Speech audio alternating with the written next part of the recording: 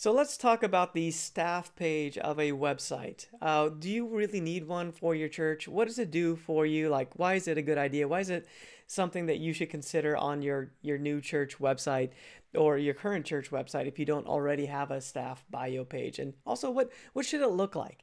We're also going to get into the pastor bio. Like, what does that need to look like? What does that need to sound like? We have a great outline to help you with that. So let's get into it as we get into this episode of the Church Brand Guide podcast. Let's talk about this page on your website. So first of all, we do recommend having a staff page on your website. Most people that are checking out your church for the first time go to your website, and on that website, they want to know who the leaders are.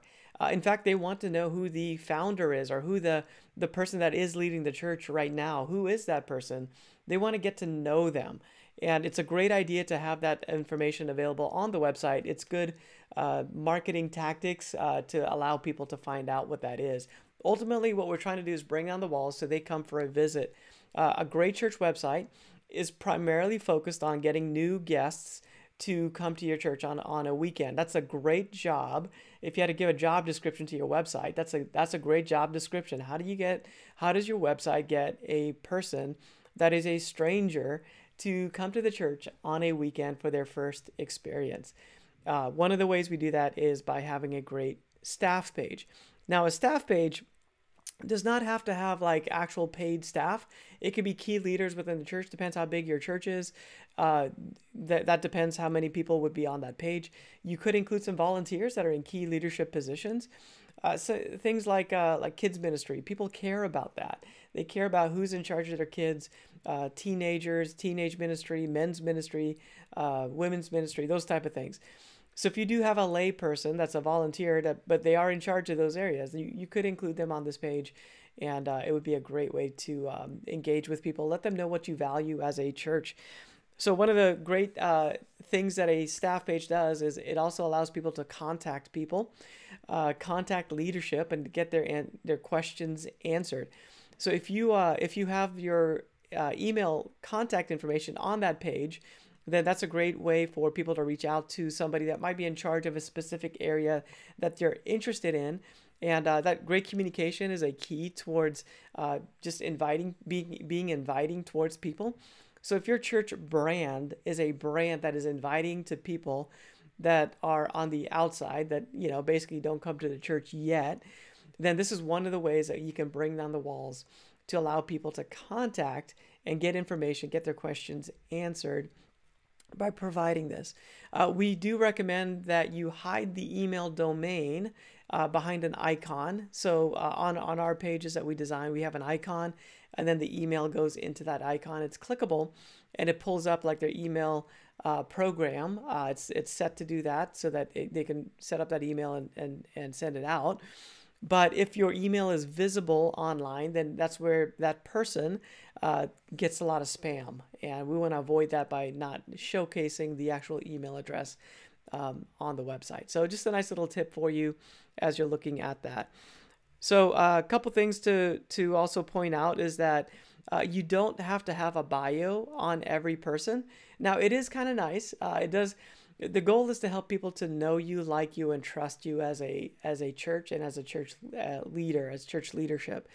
So if you can do bios for everybody on the website, then that's a good idea. But it's kind of hard to do that, especially if you get 10, 12, 20 people on the website. That's kind of hard to do.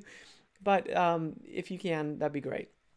Now, with the pastor, we do recommend having the pastor bio on the website. What we like to do is put it on the About page. People are learning about the church, and they go to the About page to learn about the different pieces or parts of the church, what makes up the church. And one of those things is the pastor, the leader. The leader is very important. They are the face of the brand, so to speak. So the person that presents every single weekend on stage, or most weekends, they become kind of the face that is connected with the brand. So a great bio is great to have in place. And there's definitely a right way and a wrong way to do this bio. In fact, we have a blog article that we posted on the churchbrandguide.com website that just talks about what is it that a great pastor bio needs to have. Well, first, it needs to have a great introduction and provide some personality to it, so people can basically get to know the pastor, like the pastor, and then trust that person to be able to take some next steps, like coming for their first visit. It should provide a contact if possible. Sometimes, that's not possible, but if it is, then that's great. It should highlight the some education and training that the pastor has. So basically, it needs to have empathy and authority. Just a little bit of authority goes a long way, not too much. The mistake that a lot of churches make is that they kind of lean more into the authority part, like these are the degrees that this pastor has, maybe books and different things that they have written, and that's good. Like, we should mention those things, but don't go too heavy on it. It's kind of like salt. A little bit is good, but too much kind of ruins the meal. A little bit of authority is good, so people understand that they can trust this person. But empathy is great. Like, what are some values and beliefs that this leader has? What are some convictions that the leader has? Maybe highlight some community involvement or some things that they've done that's just more community focused. Include any testimonials or quotes from colleagues or members or even mentors about the person. And share hobbies and interests. Again, that makes it more likable. The person becomes more likable. If the pastor likes to play pickleball, it doesn't have anything related to the church leadership, but it is something that makes them more likable. And then include a call to action, a next step that you want people to take. Yes, this is a bio, but a call to action to come for a visit this weekend, something along those lines. I would love to meet you, or pastor would love to meet you. Something along those lines would be a nice touch to make sure that there's a call to action in that bio. Also, proofread it, make sure it's all good. Like anything else that you put online and publish, you just want to make sure we're good. Grammarly is a great tool that we found to help that process go smoothly and quickly. So once again, just talking about a pastor bio, we like to put that onto the About page. The About page is the second most visited page on a church website behind the homepage. So people are checking out the About page to then decide if they're going to come for a visit. Having a pastor bio on that page with a great picture is a good idea. The picture, if it has the family included, like the pastor and his wife and kids, that would be ideal. Gives, again, more insights into the leader of the church, which causes people to answer some questions that they might have coming in. And then from there, you can link out. You could either have a separate page for the rest of the leadership, or maybe there's a button on the same About page that goes to the leadership page. If there's not a lot of leaders in the church where you need a page, I would say at least more than 3 leaders would require a page, or could require a page.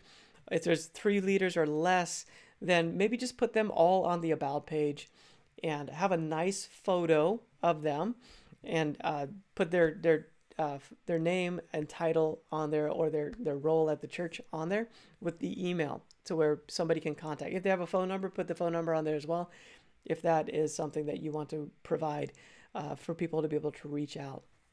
Now, with the photo, a couple tips on that. Find a location, probably in the church, a location that's easily replicatable. So everybody can kind of go to the same spot, take the photo. You're creating a system out of it. Use an iPhone with a portrait mode, or one of the smartphones with a portrait mode. You can use a DSLR. That'd be awesome. Most churches, it's kind of hard to set that up every time. If you can, that's awesome. Using a portrait lens, that's ideal. But really, the iPhone with a portrait mode setting chosen on that iPhone or smartphone of any, that provides that setting, is going to get you the best results. Have good lighting. Stand in front of a window if you can, or set up a light if you can, so the faces don't have shadows on them. So in Cornerstone, we took pictures in a lobby with a huge window that's right next to the person taking the picture, and we're typically taking it during the day when it's nice and bright. It's diffused light, so it's not harsh shadows. So it's kind of bouncing off the walls there. and it works for creating nice even lighting across the face. If you're a professional photographer, there's some more tricks that you can kind of get into, but for most people, I just want to let you know, like, lighting is very important. Let's just get a good, well-lit area. And another thing to pay attention to is the background. So having some depth in the background. So basically not right up against the wall. We want to add some depth where it goes back into a lobby area, or maybe back further, maybe 20 feet or so behind the person, so that there's a nice depth behind the person. And then that portrait mode setting on your phone is going to blur the background and keep the face nice and sharp. And that creates a really nice look. Warm lighting, kind of a yellow tint to it is nice. So if you're doing sunlight, that's going to naturally give you that warm lighting. You want to avoid blue light. Makes the picture not so warm. So that's a little bit of some tips there on the photo itself. Create a consistent space where you can take those photos when you need to. There's going to be a lot of retakes, and it's hard to get it right. So just make sure you have a good consistent space to do that.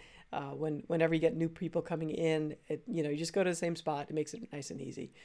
Okay, so this is a great example of a staff or a leadership page.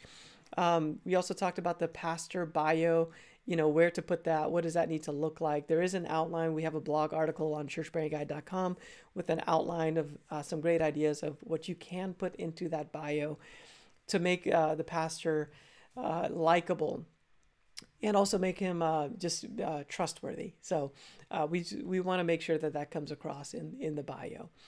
All right. Hopefully this is going to be helpful to you as you take a look at your church website. If you need help with your church website, we would love to do that. Church Brand Guide, we build websites, we build brands. Website's a big part of that. So reach out to us, book a demo. You can kind of see our process. Go to churchbrandguide.com and just click the button there to book a time. We'll get on a call with you and answer any questions you have, show you what our process looks like and what maybe some of our websites look like as well. Make sure you like and subscribe on this video. We want to produce some things to help you go further faster as you look to reach more people in your community. That way you can do the most good, that you could possibly do as a church. Thanks for joining me. My name is Michael with Church Brand Guide, and we'll see you next time.